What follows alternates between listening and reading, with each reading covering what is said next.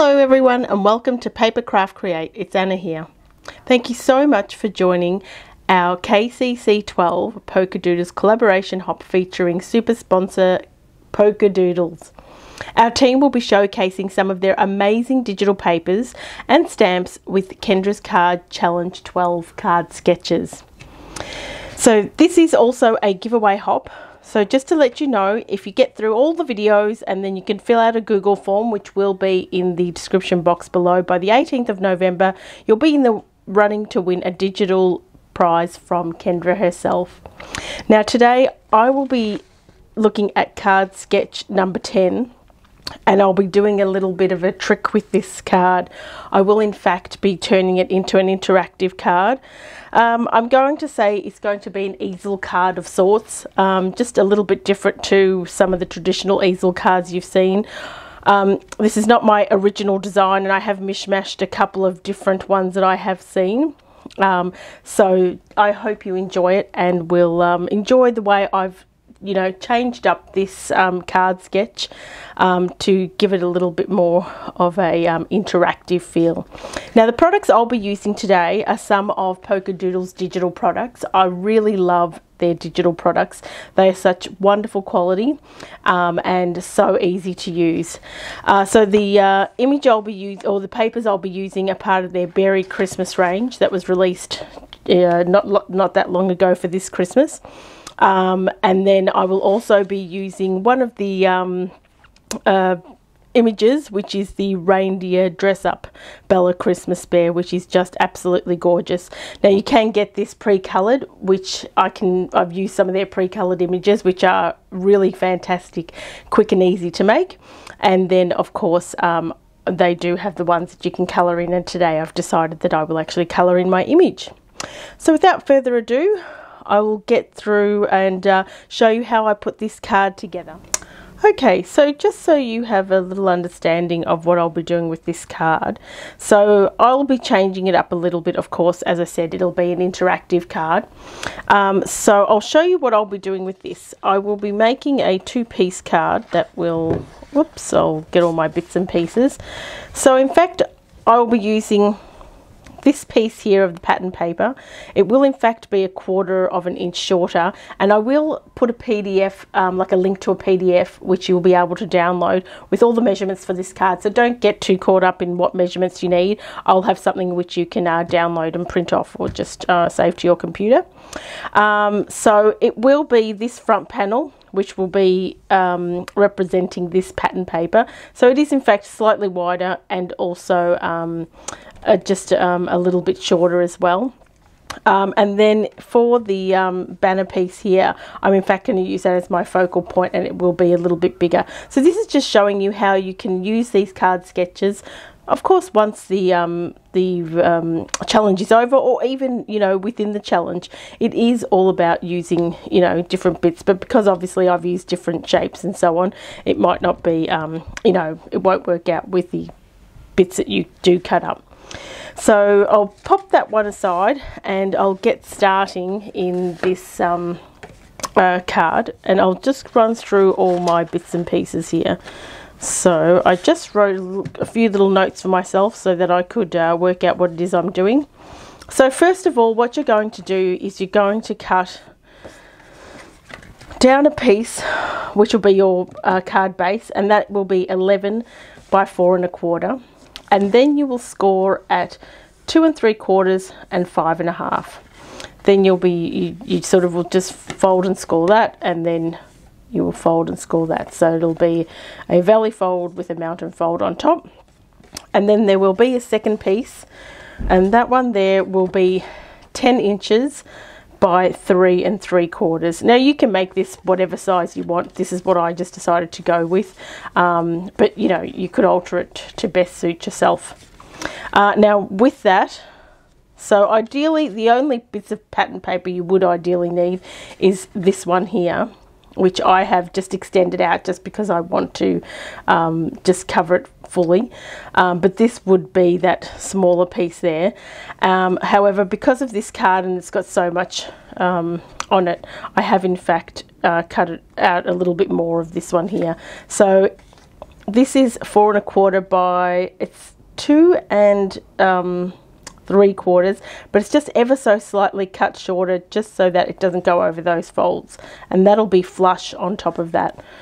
And then you'll do a second one there, and then of course you'll also have this piece here, which is your basic card front size, which will be the 4 1/4 by 5 1/2, with just a hair sort of snipped off, just so that you just want to leave a little bit there so it doesn't come over your folds.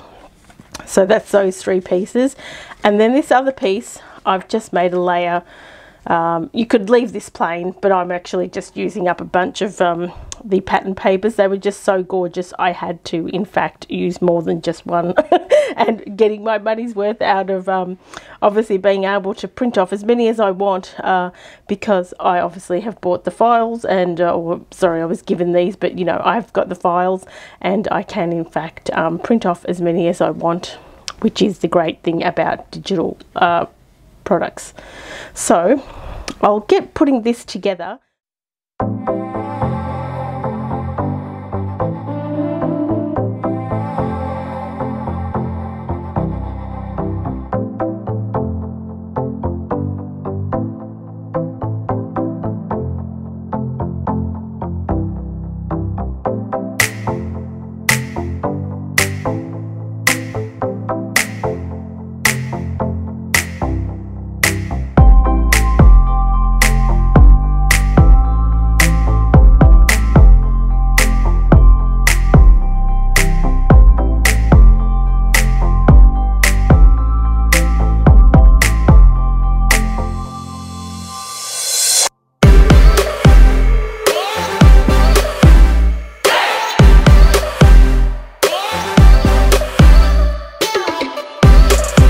Okay, so what we have here are the 2 pieces. So you'll see that this just looks like it's fully covered.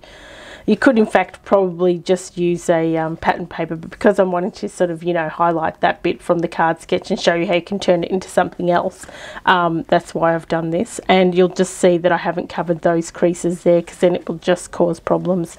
You could mat this if you wanted to leave a border around it, but I felt that I liked it to be fully covered.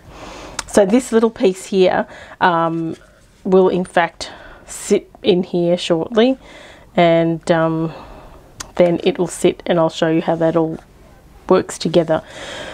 So just a couple of things. So this is my gorgeous little image that I have coloured in. He's so cute. So I've just used some Copic colours. Once again, I'll leave the colours that I've used. I just thought I didn't want to make this too lengthy a video, so I have done it off screen.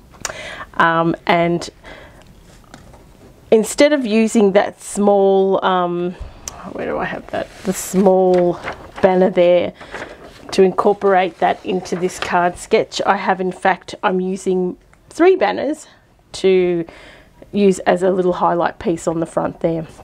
So I might in fact, I think I will put this down first, otherwise it might get a bit bulky. So basically you'll have sort of like the 2 little cards. I'll just put that together. Now what I'm wanting to do, you can do this however you want, but I'm actually going to center this here, and I think that will sort of look nice. It'll give us a nice border. I just love these papers together. They're quite striking and bold, but I think they'll just look gorgeous together. So the idea is, what's going to happen is we're going to put like a little stopper here, as you would with an easel card, or you know, a traditional sort of more traditional easel card. So what we'll have to do is we'll just have to judge where that'll be. So that will in fact fold flat over the top, so you can still post this, which is great. So what I'll do is I'll put this one together first, and I think I will just put these flush on top of each other. And then I will in fact just use some foam tape for my little gorgeous reindeer. He's just the cutest. Okay, so I'll just center this. Excellent. And then I'll just pop that one there on top as well. So I've just used some coloured cardstock to coordinate back with these papers, just to add a little bit of highlight, but have kept it quite white as well, just with my card base. So you could use coloured cardstock if you wanted. That's totally up to you. So I'll use some foam tape to stick him. Actually, I might put that on there first, actually. Just give me a minute. I'll get him on some foam card. Sorry, on some foam here.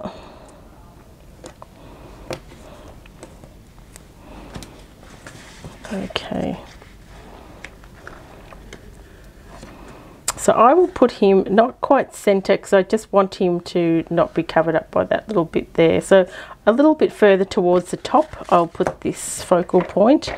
Put that on now because with the foam tape it might make it a bit tricky to add on later. Otherwise you could probably use some glue, wet glue. I'll just centre that in the middle but towards the top. There we go. And now I'll be able to put him on once I've centered. Oh, that's so cute. Now, this is the bit that's going to make this all interactive and work well. So what I'll do is I will, in fact, put those two... Okay, so I'm going to layer this up a little bit. I'm not going to put it on I'll just use some cardstock here, I think. I'm just going to lift this ever so slightly, so rather than having too much foam, because that'll already be a bit bulky, I will, where's my glue? I will put these two together. It'll just raise this a little bit higher. Now let's...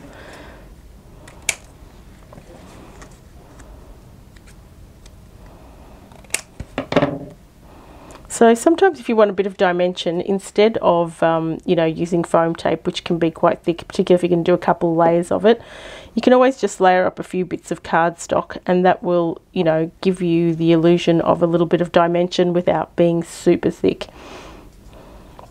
And also a bonus fantastic way to use up some of those scrap cardstock pieces. So I will now center that on this other bit of cardstock. Oh, this other bit of patterned paper. Now I'm just going to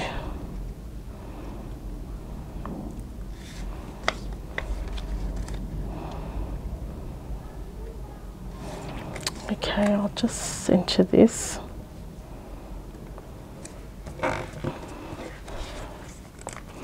Now this is the bit that's going to make or break this card. So I want to put this on a little bit of foam so it acts as a stopper, so that will keep this open. So what I will do is I'm going to put some foam towards the bottom of this. I'll put some here and then I might get a little bit more. I'll just put it above there, but we don't, I mean, you just want to make it measure. You just want your foam to be the thing to stop the card from collapsing, and it sort of keeps it upright. Now I've only just printed this paper onto just like a thicker version of a copy paper, but it wouldn't be much more than a 90 GSM. You may even want to either print it on some thicker paper for this section, or because I've got it doubled up, it probably doesn't matter too much. But on its own it probably would be just a little too light. So sorry, I'll just get that off. Okay, so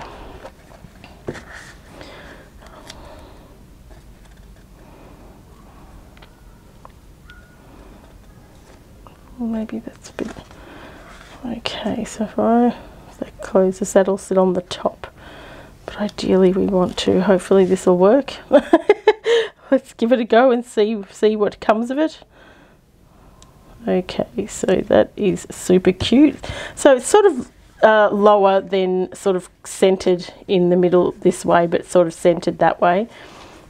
And then that should just stick there. Should being the operative word. It might need to be just a little bit lower actually. Or what I might need to do is just take this top bit of I do hate to do that. I might just move this down a little bit lower.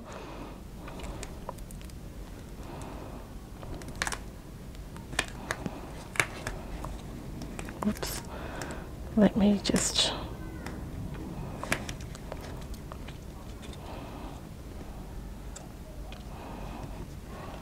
Okay, there we go.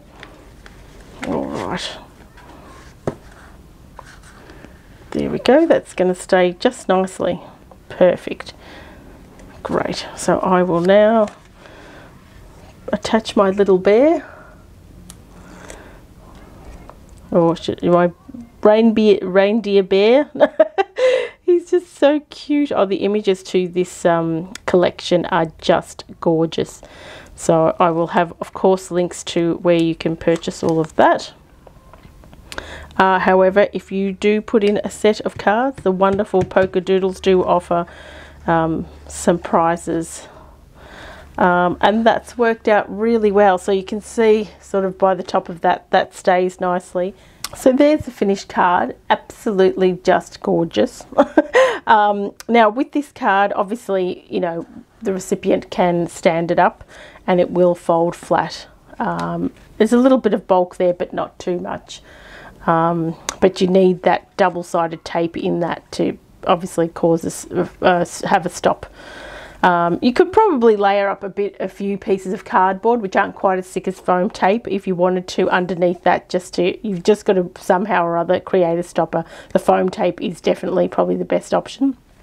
So just inside you'll have a lot of space here to write your message. And the other thing I thought of, and this is a bit of an afterthought, and I thought, oh, this is a great little spot to put a gift card. So what I would do is, I mean, you could put a pocket in if you wanted to. The only problem is it might fall out, it might fall, you know, because it'll be sort of facing down. What you might like to do is just get some of those glue dots. You'd put a couple there and you just stick that on there, and that in fact would just keep it together. But that would be an awesome little gift card holder cum card. So that's, well, that's it there.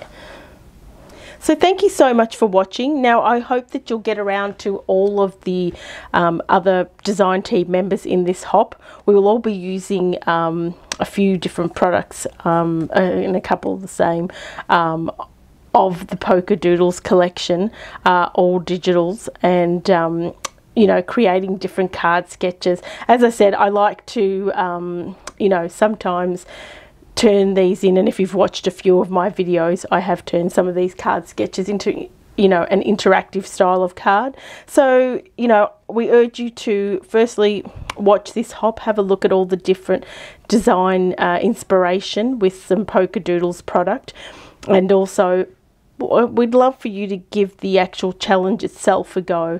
So all information on how to enter, links and all that sort of stuff will be in the description box. So thank you so much for watching, and we'll see you next time.